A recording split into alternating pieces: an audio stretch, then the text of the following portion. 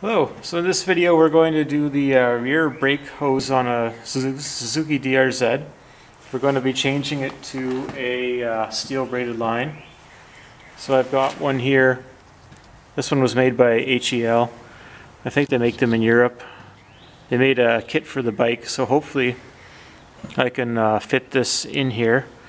They're always stiffer than the rubber lines, but they've got some special bends on the ends, so I'm hoping that works out. And we're also going to hopefully replace the brake switch on the bike. We're going to put in a hydraulic model. So I always put these on the front of Suzuki's. They've been using a micro switch style for like decades, and they're really quite terrible. This might be too long actually, but just by looking at it, hopefully we can get the thread into the bike. And it comes with a couple washers. These are nicer than the copper washers, which can corrode. Looking at the bike, it has copper washers. I think they might have been plated in tin initially. And then lastly, we're going to replace the brake pads on the bike. So getting ready to sell this bike, and last time I rode it, I realized the back brakes were pretty much non-existent. So we'll go through removing the covers and whatnot. I'm going to use a vacuum pump to drain the system, and I've got a pail of water here. If we get any brake fluid on anything, we need to wash it off right away. So to do this job, I've converted the bike over to a lot of like Allen key type fasteners. So I'm not exactly sure what you're going to need, but you will need like a 4mm, a 6mm, and an 8mm with the bike the way it sits today. So you might need different things. Actually, for this is 8mm, and what I found out is that there is two seals on this shaft, and my bike has been off-road quite a bit, and the linkage sticks. So when you're riding, you have to lift it up. So I'm going to take this off and clean it and grease it and put it back together, so that the bike can pass the safety. Otherwise, the back brake light gets stuck on, and well, the brake light gets stuck on because of the back brake. They're both wired in together. So that's one of the things we need to fix on this job. So just remove the shield here.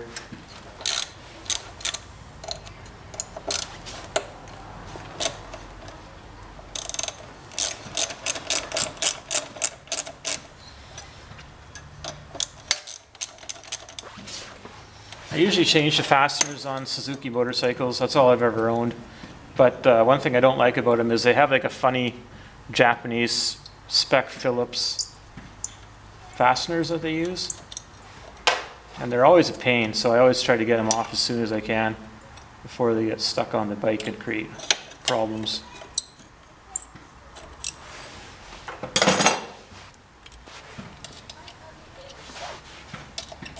Alright, so I have to figure out which size that is. Put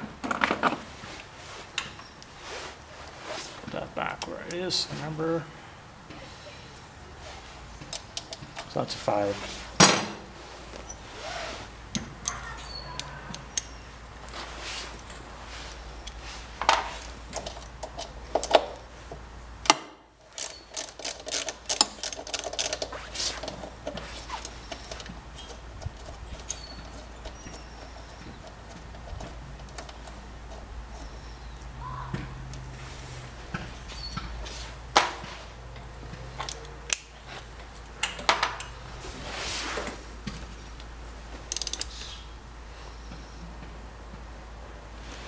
I'll take a look at the back caliper before I take it off. I seem to remember needing to use a wrench to hold something, so I'll try to come up with a solution for that before I start taking it apart. So I'm going to go set up the vacuum pump. We'll draw the fluid down in here, and we'll start to change the hose in a minute. Okay, so I just pulled the cap off the reservoir, and you can see that the brake pad is well used up. It drew the diaphragm all the way down. So I'll put that aside, remembering it has brake fluid on it, so don't get it near any paint, because it'll strip the paint off. So the reservoir is here. It's about It's at the bottom line actually. So I've got a Mighty Vac set up here. It's 822707 for the canister. I'm not sure what the overall package is. There's an 8mm bleeder here. So we just turn on hook this thing on like such, put that on there. There's a little vacuum controller. You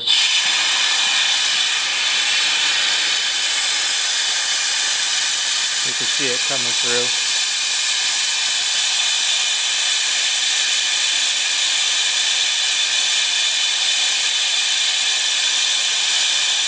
The reservoir is empty now.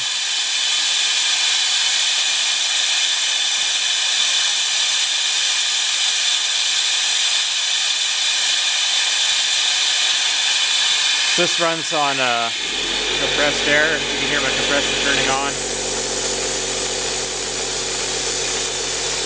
Just try to suck out as much as we can.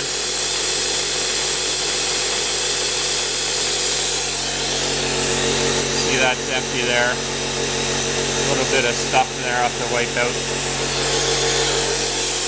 Then, if you were bleeding the brakes, you would close this before you turn off the vacuum.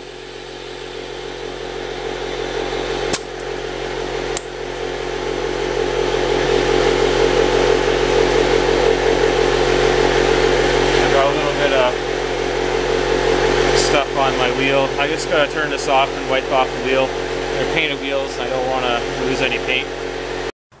Alright, so I just cleaned off the wheel.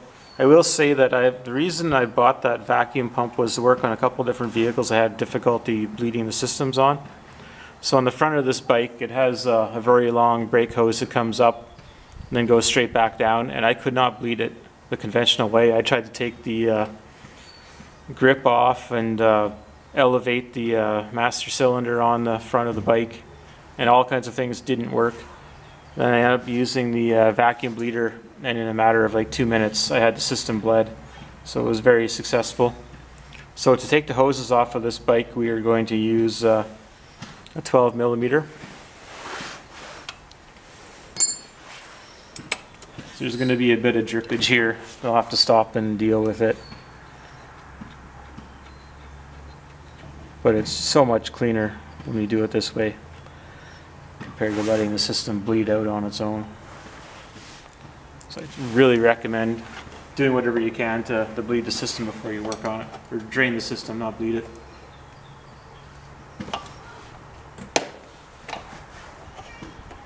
That's actually fairly tight, so well, I guess you can't see it. But anyway, when I've taken off the master, the bolt was quite tight. You have to kind of support it with your hand, otherwise you could break the master off of the bike.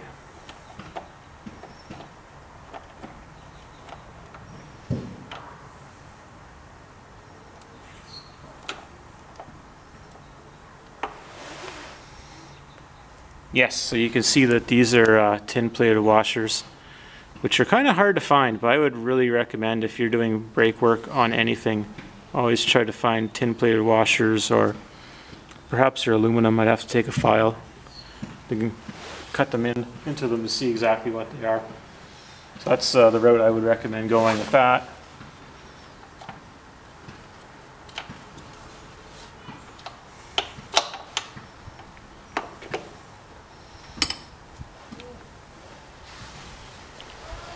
So you can see that's the original hose and the way it bends around. So let's put that down as a sample here. Just going to wipe my hands off. Some water. We'll start to try to figure out how this new hose is going to fit into the system.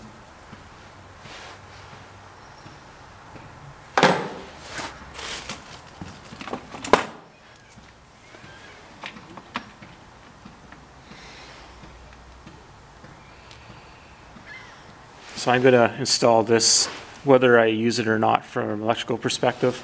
I want that in the system.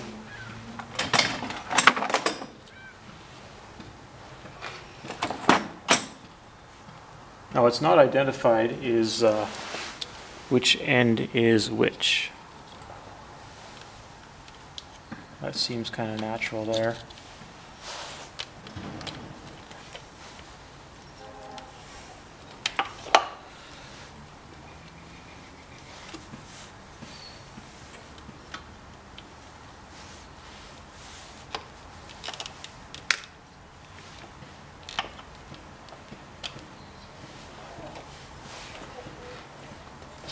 So when you're putting this in, you want to make sure that the brake line is not wound up in the shock.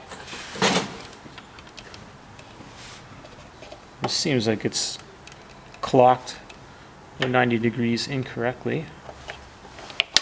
Try to figure it out.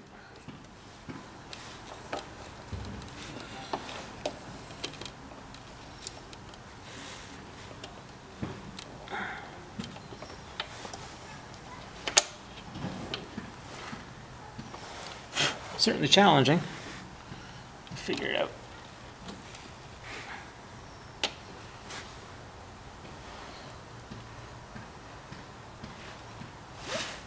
Might be able to get some torque on it using this.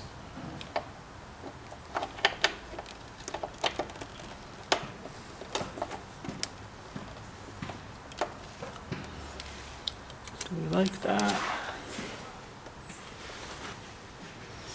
Yeah, I think that's the way it works. So the one with the heavier bend on the end goes up on the master cylinder. I'm carefully going to use a wrench to start this. I bought this sensor many years ago, so I can't tell you what the part number is. I would like to. Be very careful not to cross thread this when you're starting it.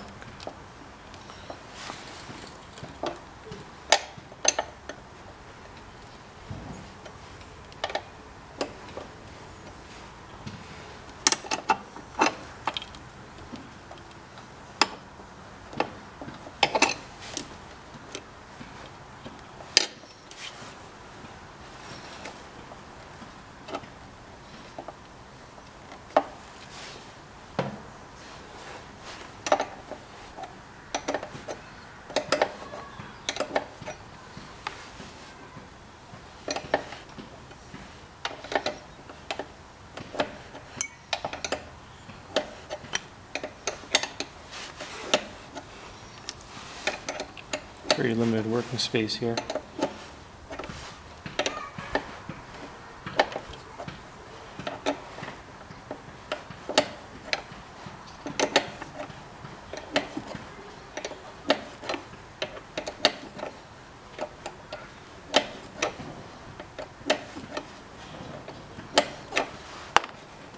So when you buy replacement brake hoses or brake lines, whatever you want to call them, always make sure that the fittings are clocked the correct way. If you have to get them made, that's a bit challenging because then you need to describe to the people how you want them clocked. I bought this particular brand because I like the appearance, which is one thing that can be important to people, but more importantly that they were made out of like DOT certified components. So if you take a peek in here, hopefully I can show it to you. Well, the line is sitting on the swing arm. It's in the two guides. I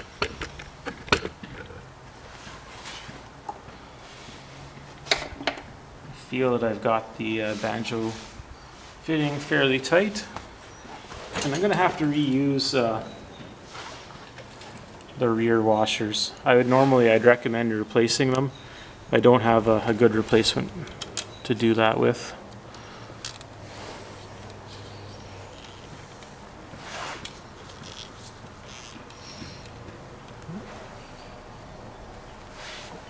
Just gonna get a pick. There's a bit of dirt in the way here.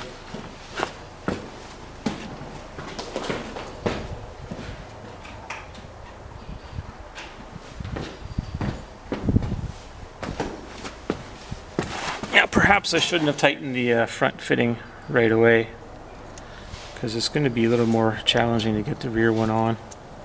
It's the first one tight.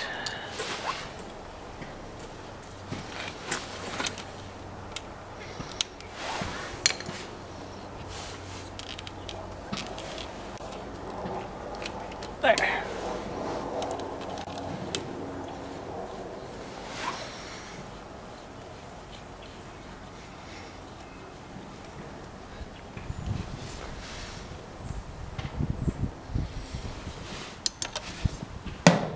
So it's 12mm for the original fastener.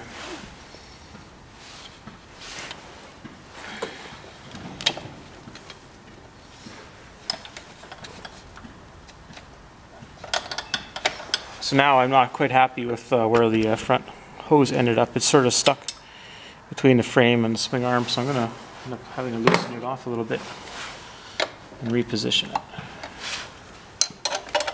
That did that nicely. So I'm going to stick a finger in behind here to hold it in place so that when I'm tightening it, it doesn't walk out of the way.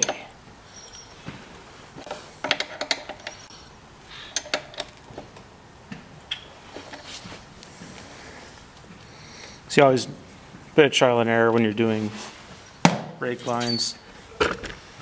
You always want to make sure they don't rub on anything that's moving.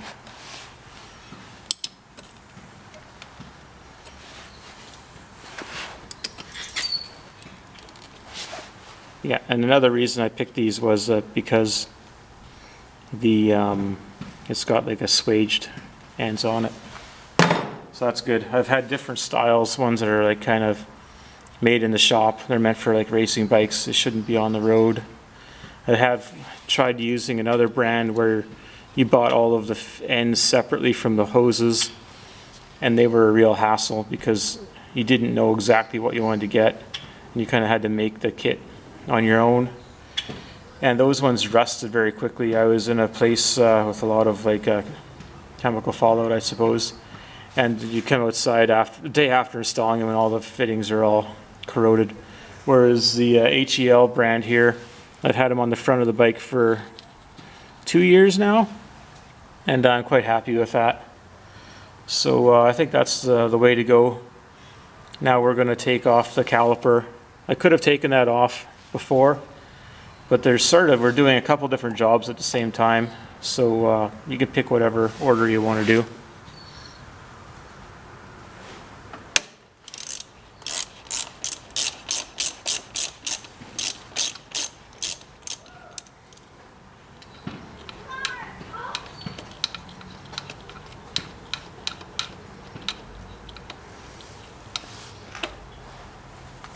So there's like a greased pin there.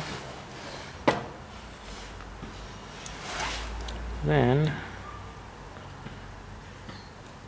I guess this comes off with the wrench.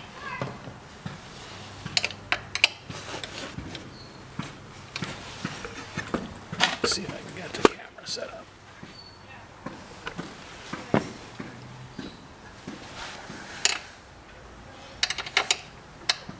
That's a 12, that's too big.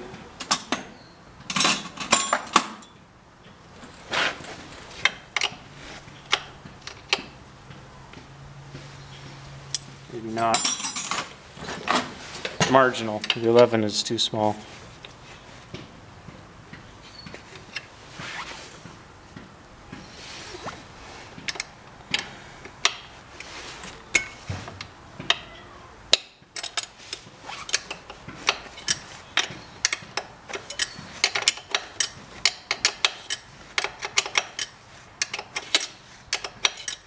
So when you're doing this, make sure you don't damage the rubber pieces. Otherwise you'll end up with water on the pins. And being this is a dirt bike half of the time, the pins will get seized up on you, and that's not good for anybody.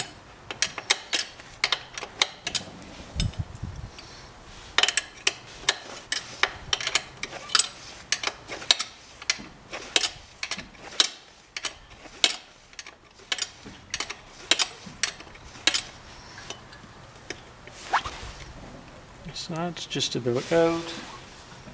Now to tackle this guy. Looks like it's the size of around an 8. Yep, 8mm. Probably should have disconnected this first. Might become a bit of a problem.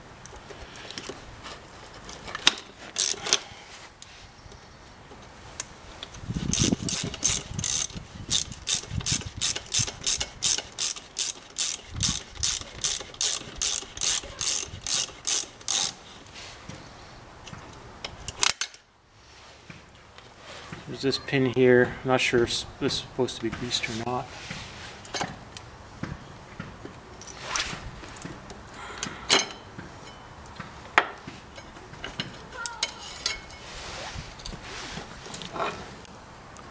So you can see it's not entirely worn out, but I found that on the back you're kind of underwater and in the mud. They kind of wear out on a funny angle, and it creates issues. So what I'm going to do, there's a couple different layers here. There's like a fiberglass layer, stainless steel layer. So I think these are Nissan, might be the originals. Just going to take the EBCs out now.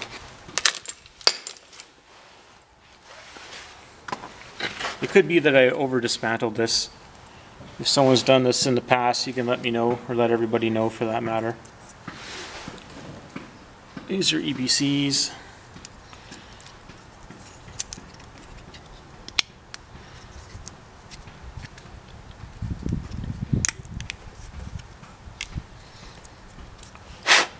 So that just fits over it.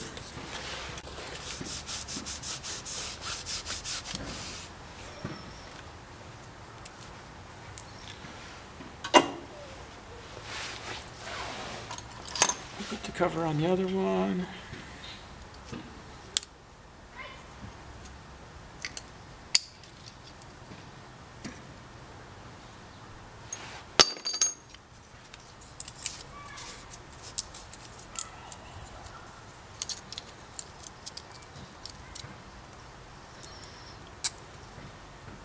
So I'll have to push the piston back in, and with the system completely drained, that kind of works out fairly well.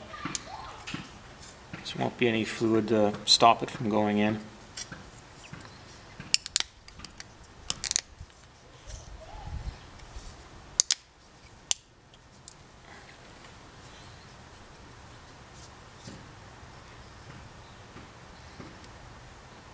Alright, so I got the parts reassembled here. This one's going to go on this side. There's also a little piece on the caliper holder, just making sure that it's not too corroded. You could put some various pastes on here, which I don't have any at the time, so I won't be doing that. Alright, so let's try to squeeze in this piston. You can see it. Try to get that all the way home. Hopefully it doesn't get stuck on the O-ring. Oh, it goes in nice and easy just by hand.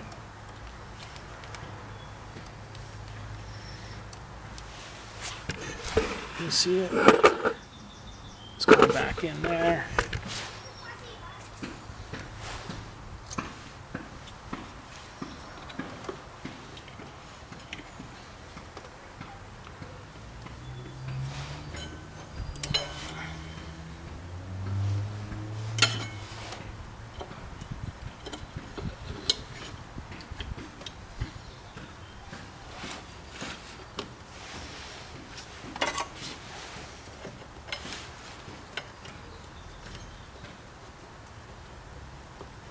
As usual, there'll be just enough space to get this wiggled in there. I'm just kind of debating with myself how I want to do this. I might put this back together and try to shove them in there. Then we'll know whether it's necessary to take it completely apart or not.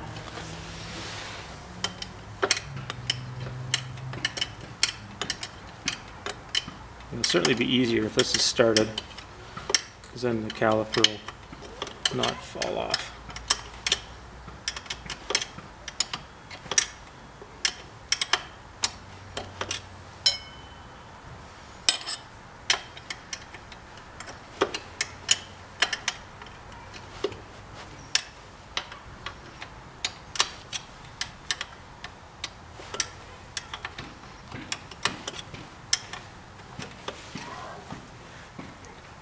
I'm just going to stop the video. We're at 18 minutes and this thing stops at 20. So I'll just stop and start it again. Alright, so I just finished tightening this up when we were off camera. And see if we can wiggle these pads in here now. So put the back one in first. I should start this by hand.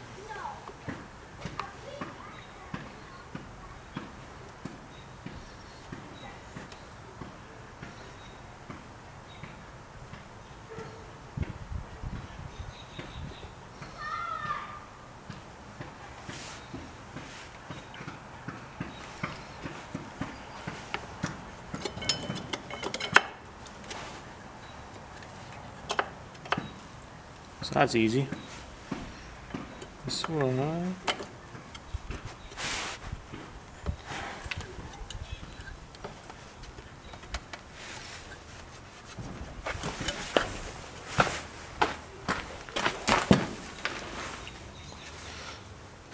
Because all the layers of material, it's kind of tricky to slide it in there.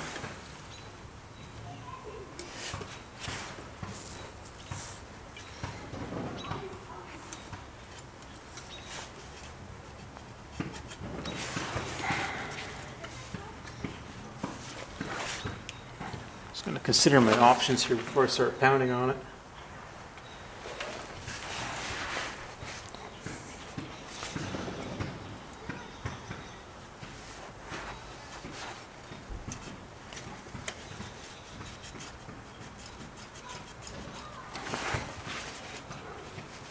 I'm going to go find something like a piece of wood that I can hit against here to get this in. Alright, so I started looking at this a little more carefully. And I don't recommend the EPC pads, they are too thick. Just go ahead and get the Nissin. The metal on the bracket is thinner, just the amount of less material that you need to make this actually fit. So I'm going to take some sandpaper out and I'm going to sand the backs of these pads off to remove the paint. I'm hoping between the two sides I can get enough clearance, because you can't just ram these things into the caliper because then your brake is going to get stuck on. So that's the next step. Alright, so I just used my belt sander, took the paint off. I guess another option might be to leave out the original components. I'm not exactly sure, there's no instructions that came with this product. So let's try again.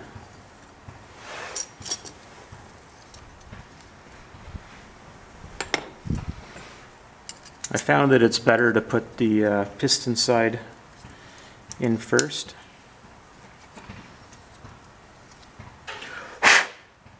Reason being that after you slide this in, you can push the piston in if it's protruding at all. So just do that.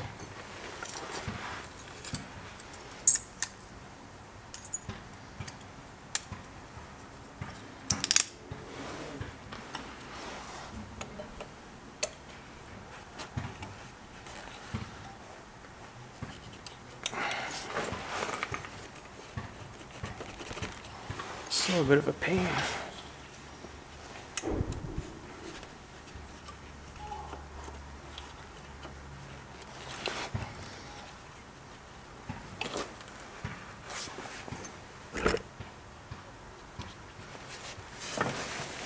The trick is getting the stainless in to the caliper.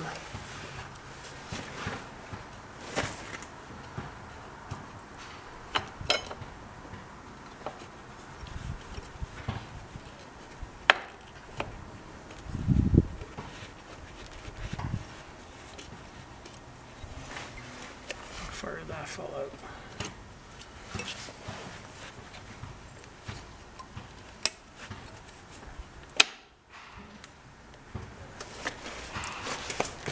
Yeah, we're pretty close. Figure out where I put the other pin.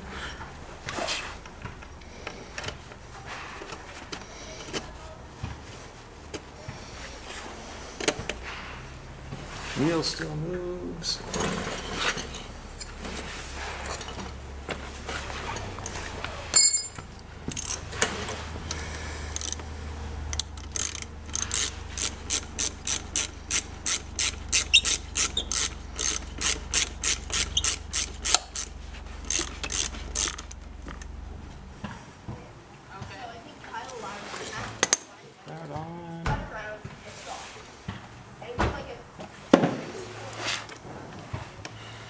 this in.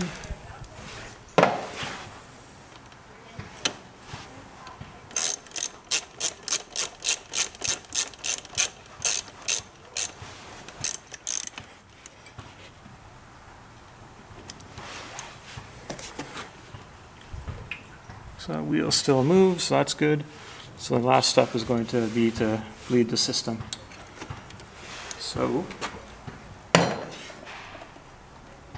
this will be complete. We'll put some fluid in. See if I can zoom this out enough.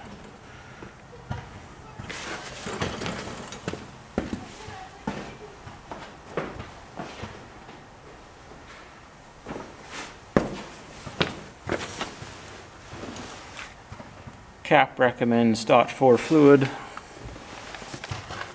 They started labeling it by vehicle brand now, so this is going to be a GM.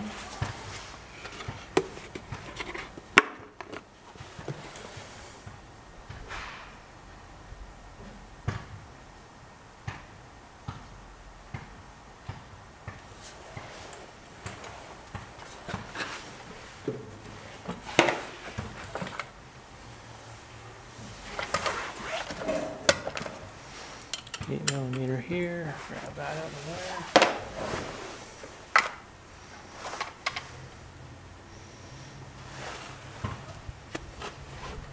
So one of the challenging parts of bleeding with this system is that you can't really tell when you're done. So after I'm done vacuum bleeding it, I'm going to come back and bleed it with just a regular clear tube. Turn on the vacuum first, then crack the line.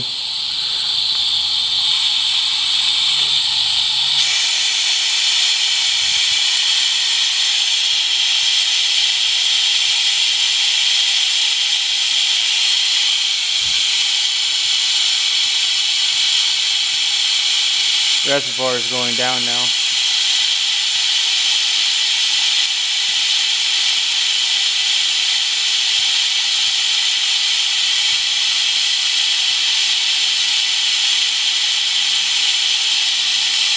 So before you empty the reservoir, you stop and you top it up.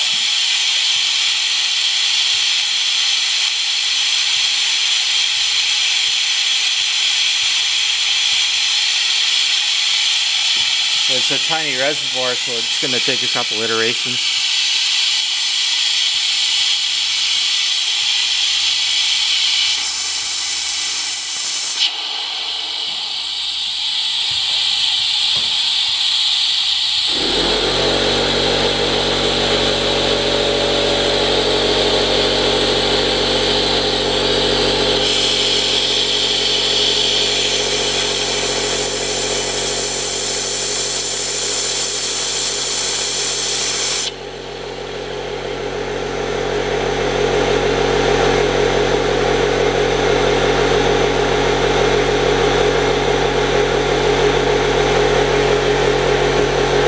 Do this a couple times, and once I think I'm close, I'm going to take this off and we'll do the final bleeding with just a conventional method. Alright, so we're just about there. One thing you'll want to do is when you pump the pedal, you'll get some air that comes out of the master. So just keep doing this until the air comes out. It's not really part of the bleeding process completely, but it will use up the fluid in the reservoir. So like I got a very hard pedal, which is another reason to use steel braided brake lines. So things are going good, so we'll just finish up this bleeding here in a second. Alright, so we're going to do the last little bit of bleeding. So what we're going to do here is put pressure on this pedal, open the bleeder, and watch for bubbles. You close the bleeder before you bring the pedal back up. You're going to draw a bit of fluid back in from the reservoir, so you keep an eye on the reservoir, push the pedal back down, and there is no air in the system anywhere. So now I'm just going to do this one more time to get the level correct in the reservoir. It's a little bit high, so I'm just trying to get rid of some fluid at this point.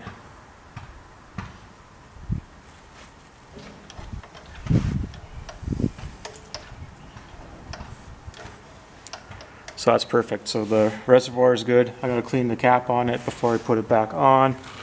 So now we're just going to take a quick look at this pivot point.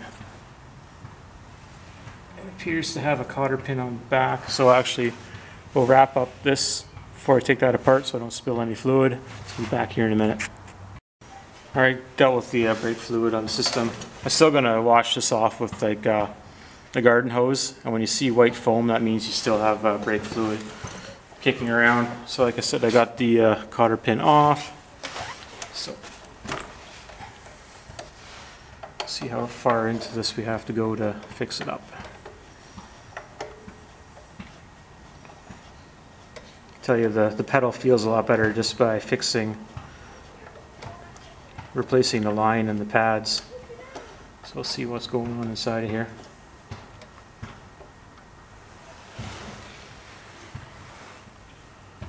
So I thought it was going to be full of sand or something, but it's not bad. I'm just going to wipe this off, put a little bit of multi-purpose grease on it, and stick it back in. I can see a brass bushing inside of here, so there's really no reason that this is sticky. So I will go and get a new cotter pin. I'm not going to replace it, or reuse it rather, because it's on the brake system. So I guess this concludes the video. This is what you might want to do if you need the service of your brakes on your DRZ or really any other bike. Thank you.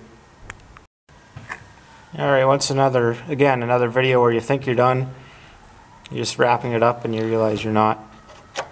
So the reason my brake light is sticking on is because of the switch itself. So hopefully you can see, but there's a wire going onto the switch. So I'm going to try to figure out how to get that switch out of there. I haven't gotten on my hands and knees to look yet.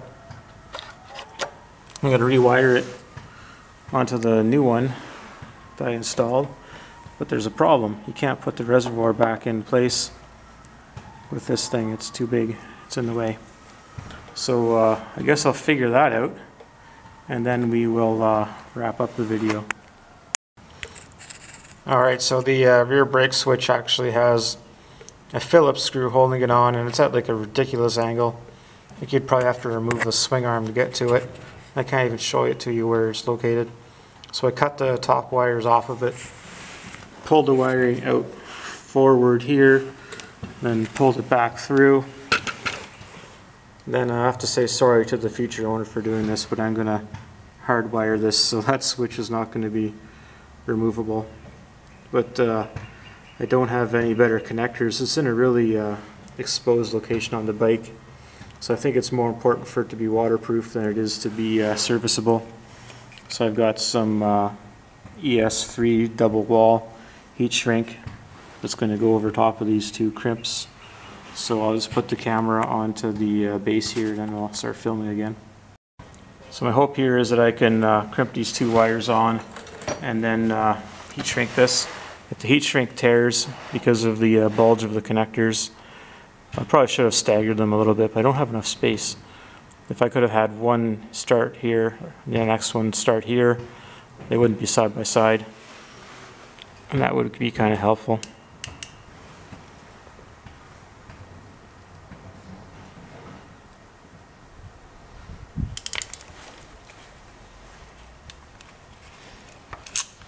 So I recommend a crimper like this. Make life a lot easier than trying to use the really cheap style.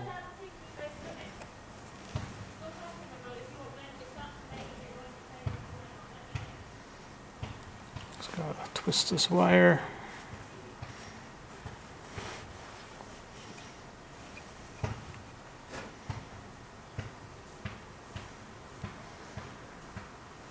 Kind of fiddly work here to watch. At least you'll know what you're getting yourself into if you try to do this. Got those on.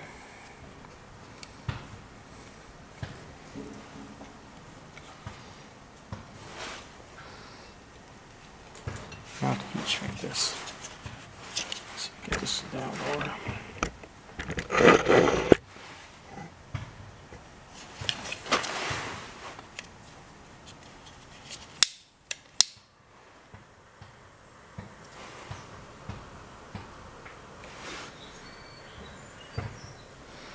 gonna focus on the ends more than anything. That way we don't split it open. You can see the interior material expanding.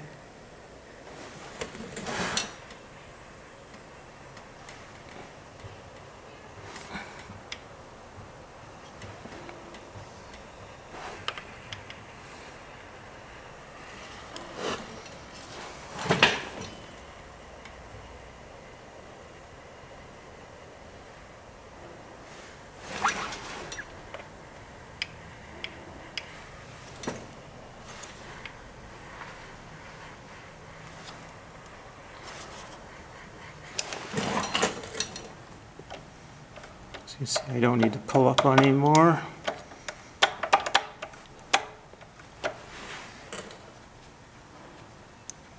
I'm going to shrink this a bit more.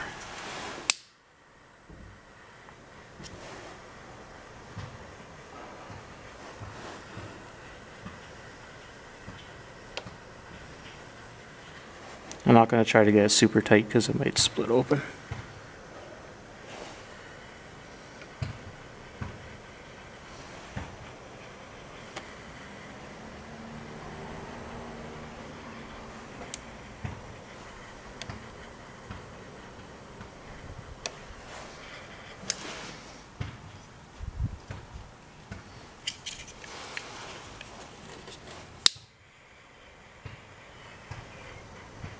Take your time when you're doing this, otherwise you either have to rubber tape it if it splits open or start over again. So there is some like rubber electrical tape that you can use. If you pull it really tight when you're wrapping it, it will eventually become one like homogeneous substance. It'll fill up all the gaps. But read the instructions on that. I think it can cause cancer.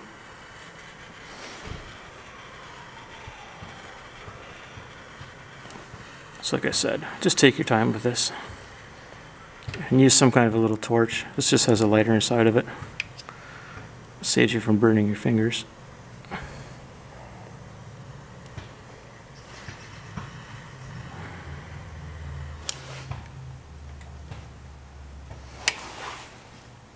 There, so when I feel that, I can tell that the material is wrapped around the butt splices inside of there. So I guess we'll just do a little wiring check and then, or to get to see if the light works, and we'll be done. Alright, so let's see if the brake lights work now. I'll